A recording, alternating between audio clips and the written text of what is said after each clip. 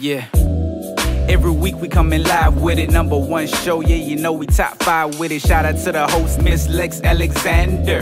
If you have a hot topic, you should ask her to cover it. Audience loving it. Clap, clap, bravo to the show that keeps you company. From politics to entertainment, relationships, spiritual awakening. Yeah, we cover it all. Food for thought for my sisters and brothers involved. From that 318 to 225 for real. 504 to 985, you feel? Yeah, we the best out. Conversation debating on what's next now. Miss Lex Alexander all across the globe. You are now tuned in to the Counter Talk show. We are now live from that Counter Talk. You are tuned in to that Counter Talk. We are now live from that Counter Talk. You are tuned in to that Counter Talk. We are now live from that Counter Talk. You are tuned in to that Counter Talk. We are now live from that Counter Talk. You are tuned in to that Counter. What is up, y'all? Thank you for tuning in to another episode of Counter Talk, where, you know, I get off into all this spiritual and other random things. This episode in particular, though, is a continuation of my 7-year Tribulation on a cycle series that I'm doing within like a series, I guess. I'm really just captivated with how much I was able to decode and see and understand what was happening. That's like my whole point of just kind of like sharing this in between, you know, me interviewing others and just touching bases on other shit too. So yeah, the last episode was about 2017, and I said I was going to dive off into 2018, which, let me take a sip. Ooh, and might I add, oh man, those past episodes, I was definitely going through this sinus shit, and so glad the rain came through and just kind of like calmed all the tree fucking down, because that pollen was on my ass. But yeah, anyways, 2018 was just this mysterious ass year. I didn't realize it was me really delving off into the dark side of shit. So people, I had like criticized or judged their situations as far as like, oh, that could never be me, I would never do that, this and the third. It was kind of like that type of shit became the running theme for my life for like the next 2 years. 2018, 2019. 2018 in particular, it started off pretty rough. But what was so magical and random, I was working a job and I saw like a last name that was like my dad's last name. And it was just like so crazy to me, because like I don't see this name often. And it was so random. And come to find out, it's my cousin on my dad's side who had just passed in like the end of 2017. So to me, that was him communicating with me. That alignment right there, that alignment shit was like starting there. Even more so as far as me like being aware of it. That was just like a really cool experience in itself, because it gave me a chance to kind of, you know my daddy people better. Hear stories and things like I had never like heard, or even just being like around your own blood. That was just like a comfortable feeling. But at the same time, a bitch is in survival mode. I'm trying to like get things back in order for myself, because I was just so displaced and just out of it. I was just trying to make sense of like this world post my father leaving. So 2018 is going, and that's when I'm getting back into doing like my interview style show that I had called Counterculture. And basically, I just, got to know different underground artists and people who had different things that were going, and I would interview them. And it was just so like exciting because I began doing it in 2017. It gave me a chance to like start editing and learning how to edit and seeing how it is to like reach out to people and network with people and just how all that flows. It was always like a natural good feeling for me. So that's how I knew I wanted to pursue things dealing with socializing with people and being able to see what the fuck their perspective is, or simply what it is what they do. You meet all type of interesting people and they're very fucking talented. And it's like, okay, I am that person that's gonna tell this person's story or give them this medium to tell their story because I actually give a fuck about what it is you're doing type shit. So getting back into counterculture was really cool. I had my camera, I'm making things happen, and then I end up getting blessed with my own like place. It was like this all wood like studio apartment, and it was just really cool. It was just like this safe space I had attracted for myself. It was my first time actually just like living alone, and it's just me. That's when you start getting that chance to like really, really face yourself. You really getting a chance to like begin to learn even more so what you like, what you don't like, what keeps you at peace, what keeps you at like your natural state type shit. So I was getting the opportunity to kind of like get back in tune with myself after that shock. Cause after I found out my dad passed me, I felt like I was froze for like 4 days. It felt like I just couldn't believe that shit at the time, Um, and that's how living alone I understood was like healing for me.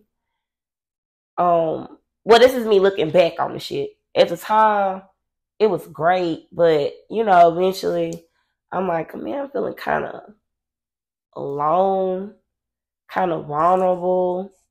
I was very single, and I began working like a new job, and I was really tapping back in with myself.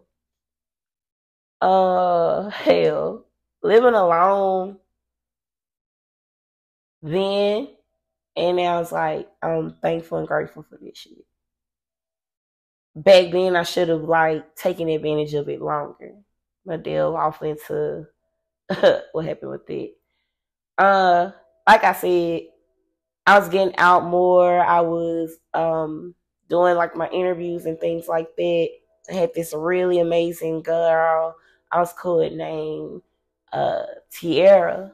Tiara McMillan Johnson. That's her name now. She is a fucking gem. Just an amazing person. She was like, girl, you wanna come and film some stuff for me and blah blah. She was just a very sweet and genuine person, like one of those people like, hey, I see what it is you're trying to do. Let me give you some shit to do. I was all up for it. I had been written this series called Catch 22. Now, it was loosely based off of this situationship. I guess you could call it a situationship I was in, like more so like in 2016 on back. It's not it verbatim, but it was kind of loosely based off of it. It was what inspired me to do it. The guy that inspired like the main character, Dino, I would be talking to him, and my way of channeling to him and not being upset with him would be me reading out all this shit that I've written. And he would fucking sit and listen. My dog, my dog. Like, I was thankful for it. So, I had a homeboy, Charles Hollywood Hardy, aka the nigga used to be called Chocolate Sensation back in the MySpace days. Okay. This guy had he has big ambition. He was working on filming things and working on things at the time. So things started to line up. It's like boom. I have someone that's like willing to work with me. And then being at the place Tierra asked me to be, I end up bumping into this cool ass chick that just so happened to be like a fucking like theater person. Like she's an actress type shit. And then I reach out to my homeboys at shout out to Toon, Louisiana Toon, after holding it down in Texas. I reached out to him. He was like, hey, I know this chick. You know, she acting, doing her acting thing. So I'm like, shit, man. All that shit just started flowing. It was beautiful. It was just so organic, like how it was happening. And then I end up hitting up my partner, Jeremy. And he was like, shit, yeah, I'm fucking with it. I'll do it.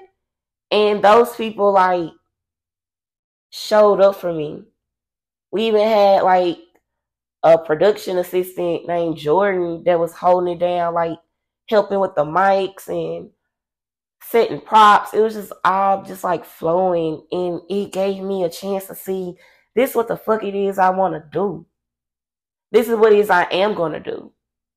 I am birthing this idea, and it felt good and it felt natural. We continued recording. We were dropping our episodes. It was just a really nice feeling. And then your girl even got like offered like a developmental deal type situation. So I'm like, man, I'm hyped. Like I'm this feeling I'm feeling just felt so good. But it'll be like I would get home and I would feel alone and blah, blah, blah. So it's like, okay, bitch, what's up then? Like, what you gonna do about it? I was working at a new job. I wasn't working with my cousin anymore. So I was working at this new place. And I ended up attracting this older guy. Baby, I didn't understand how green I still was at the time. I didn't understand like the power and just continue to focus on the mission and what it is I was doing. I was fucking vulnerable, my God. Like I'm vulnerable. I'm literally like, hey, I'm gonna give him a chance because I just overcame some stuff and he seems like he's a nice person and he would be cool to like hang with and be around type shit.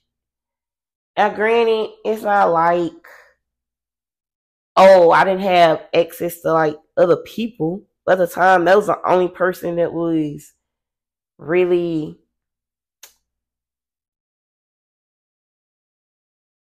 showing me a whole lot of attention, doing like really nice things for me.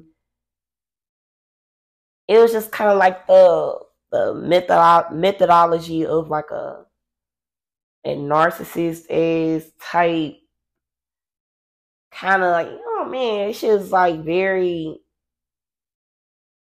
I'm gonna get to that part. So in the beginning, everything was all cool, and then it's like that first time you have friction with someone. It's like, damn, like, okay, I see how this is making me feel, but I'm not used to it. So I just let it go and just keep, moving forward. It ended up becoming a thing of like I'm coexisting with this person, like we're living together. And then it's just nothing but struggle, no type of like inspiration. The little bit of support that I did get as far as like my creativity, it faded away. It was like I got pulled into someone else's void. I got pulled into their world and all this shit. And I started losing myself. I started forgetting about myself. I started kind of beefing with myself. Then things kind of turned sour, even more so sour, going into 2019. But 2018 itself, it ended very weird. I was in a weird space. I wanted to believe I was happy because I quote unquote had someone, but I mean, it wasn't like it was my twin flame. It wasn't a soulmate. It was a karmic contract that I had to fulfill. It was a karmic lesson that I had to learn. People that I had judged who had been like in abusive situations, people I had judged who were having to like pick up slack in households, people who I judged who were depressed within relationships, people I had judged for so much shit. I saw it. I started to see it. But it was cool in 2018. It was me leaving my world that had just fallen apart. It was just kind of like this aftermath, like this dystopian type shit. And I end up just getting found by some fucking, I don't know what to call it, but I got found. And I had some shit to learn. And to me, until I like tapped in with my ancestors like the following year, I didn't understand. Like I had tapped in with them, but I'm saying like as far as like I need y'all to help me get up out this situation. Because I had never experienced anything like that before. The way the shit had changed me ultimately was crazy. So fuck it. I'ma just go ahead and let this run into 2019. So 2019, I had like a homeboy I was just running it with about like, what had been going on in my life. By the time I got home, the person I had been like dating and living with was calling my phone, cursing me out, and going off about hearing something about him from some nigga that was gossiping at a restaurant. And I just thought that was just like, that's some bitch ass shit. Like, that was like, to me at the time, I got upset. And I thought like I could eventually like be cool with that person again. But to me, that was just like on some bitch ass nigga shit. Like, that nigga don't understand. Like, now granted, I get that you don't talk about anybody. I wasn't down talking to him. It was just that he genuinely felt like I don't need to be discussing shit with nobody. Now I'm the age I am now, I get that. But I had never dealt with shit like that before, to that extent. So that is where shit just like got bad. And I would just be feeling bad. I would try to find happiness, but it was more so like in what I was doing with that person type shit. But I didn't know what my own like personal happiness was at that time. It was just kind of like I was just out of it.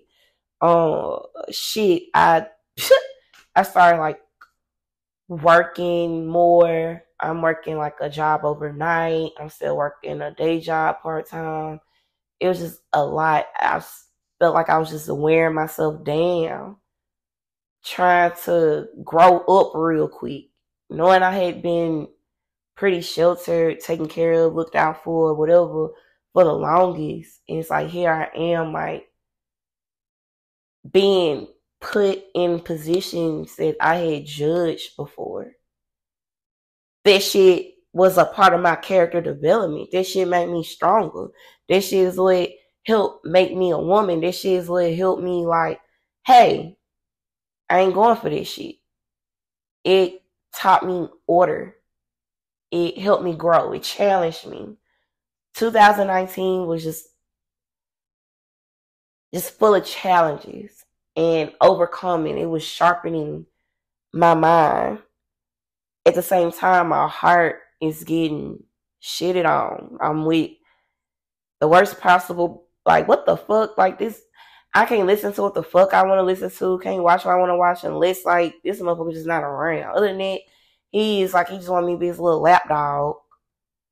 And it's all about me and my problems and what I got going on. And we gonna listen to what I want to listen to, watch what I want to watch, and all. It wasn't like that in the beginning. But then once it showed me, like, this nigga is showing me his dark side. And he wants me to still love and accept him. And at the same time, it was pulling out my dark side. Because my dark side is highly critical of this shit. My dark side ain't even going for this shit. So that's when the clashing start bringing out that dark in me, start bringing out that beast in me. And it's like, man, what the fuck? Who is this person? Like, I didn't grow up around my parents arguing and like all doing all this shit. Like, my parents weren't doing all that. It was just kind of like, man, what the fuck? This shit is changing me. It's warping my mind.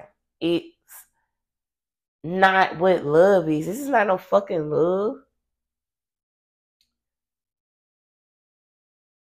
I would be alone even though I'm around other people. We not thinking about the same shit. I'm having to kind of like, I guess, I don't want to say dumb myself down, but I'm having to make myself care about what the fuck they're caring about just to feel a sense of connectedness. And it just got to a point like I had no choice but to start tapping back in with God and praying and tapping back in with spirit, praying and calling on my ancestors, knowing like that strength that's helping me like mentally get through. Because keep in mind, being in a situation like I'm all isolated and shit. My friends ain't seen me and shit. My mom, like, man, that shit crazy. Like, to know I was away for that long and wasn't even being myself. It was like being in a mental fucking prison. And once like all that bad shit started happening, cheating and the line and man, that shit was kind of like, okay, my dark side is feeding this dark energy that was in me that I had not known as well before. Like, we all have like our little fucked up thoughts and shit we feel and this and the third, but I had never just like sat with it. It would jump out at times, but I never just sat with it and allowed it to control me. Was like feeling like I'm bad and being bad. It was necessary. It was a part of duality and understanding like, hey, this part of me is showing me how to not get fucked over. This part of me is defending me. This part of me is protecting me in this dark ass shit, this dark fucking void that I had entered. So appreciating it more and accepting it more, I fought my way out of it. I was the meanest to that person. I wanted them to feel bad because they made me feel so bad. Like, so bad and for nothing. I was innocent. I didn't know that I was just being this something that was just all this pain being inflicted on me type shit. I guess that's my best way of putting it. It was like all this pain was being inflicted on me from this person. And it's like they want to love you, but they don't know how to love you because they love living, but they may not even really love themselves type shit. And all of these negative, heavy ass energies on you, man, I got the fuck. I had to go. Another profound part though of 2019, I had a very like deep conversation with someone that I had misunderstood. This person had been trying to reach out to me for the longest, but I was just trying to like tune them out and, you know, because I was being faithful. I was in a relationship, not knowing that like a few months later this person would be gone. But the last conversation we had was very deep. It was very spiritual. It made me comfortable. I was grateful for that because it gave me like a glimpse of light. It was in September of 2019, and I'll never forget. And it gave me like a glimpse of like true understanding, unconditional understanding. I had misunderstood someone that was really deep, that was really more powerful than I even understood that they were. I had been tuning it out to feed this what the fuck that was. And it made me end the year bad. The anger that I felt because it was like, man, I was wasting time being faithful and being locked away. And one of the coolest niggas, one of the coolest men that ever existed died. When I saw that article, it shook something up in me. Whoa, what the hell? And yeah, I showed my ass that day. And I was angry. I was upset. People would think like, oh, you were mad because you was getting cheated on. No, I was upset because I was being faithful to someone that was not being good to me, that was making themselves look like they were just going through so much of me. No, I was upset because I was being faithful. And someone whose conversations and shit I treasured is gone forever. So hell yeah, it was like, fuck you, nigga.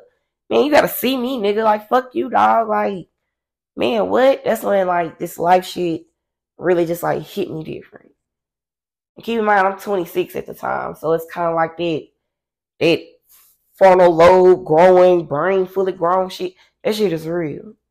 My whole mindset shift. It's like I need to get out of this shit. I need to get the fuck. I was trying to find my own place again. I just needed to escape and get away. But it was like that dark shit just kept pulling me. The line, games, all that, it was just literally just fucking with my mind. And I'm trying to move on and be cool with nice people, like nice dudes or whatever. Man, the beginning of 2020, baby. Let me say this. As far as like being in alignment and seeing how this shit works, the 4D shift and all this shit like that, 2020 was needed. I'm glad all this shit happened. Like the COVID shit, all it. I don't know what life would have been like if I was not forced to go back home to mama type shit. All this shit shutting down and things just like people motherfucking nerves on edge and all this shit like that. It was all symbolic for me myself, to go back home to mama. Straight up. So tapping back in with God, praying my way out this situation, being more comfortable with, hey, I know what it is I'm capable of. That beast within type shit, you keep it at rest. There's no need to even take it though. You know how motherfucker, I know how you are, or you do make me mad. That's the only time your ass gonna make me mad. You'll never make me mad the same again. So I don't really know what the fuck you about. It's just how I'm becoming when it comes down to that. Yeah, so 2018, 2019 grew me the fuck up in the sense of don't be judging people, bitch. You don't know people's situation. People thinking I'm in this relationship with this person and bitches is going out their way to try to sabotage shit. Shit was just weird. I wasn't used to that. For me to just come out of it so fucking damaged and in shock. Like 2018, 2019, I saw how fucked up people can be. Maybe more so the end of 2017, I started really seeing how fucked up people can be. But when I really start like accepting, like, people are fucked up. There's a lot of fucked up people. Like, when you attracting the good people and the people who really love God or source, are they really true, like, good people at their heart, at their core, you really be able to tell with ease. Like, you just able to just know this shit. It got like that. Okay. I ain't never been like on some I regret the shit. Not me today. Maybe me like just coming up out the shit. Oh my gosh. Like, just, ooh, girl. I'm gonna get into 2020. But 2018, 2019, crucial character development in the underworld type shit. Like, oh my gosh. I heard it used to be like, expect the unexpected. And blah, blah, blah. You better know that. He was a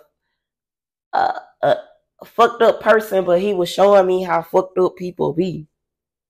It was like a real karmic guide. Like, I needed that type of shit to see. As far as like what it is I'm pursuing. I can't go into that shit being all green and not knowing how motherfuckers are. Fuck that.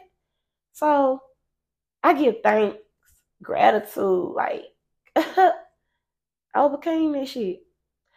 So yeah, next episode we gonna dive off into 2020, okay? 2020, pivotal, COVID, 4D shift. We getting off all into our healing work and childhood traumas and all this shit like that. Like, all this shit came to head in 2020. I'm gonna dive off in it. Thank y'all for tuning in to this episode of Counter Talk. And be on the lookout for, once again, 2020.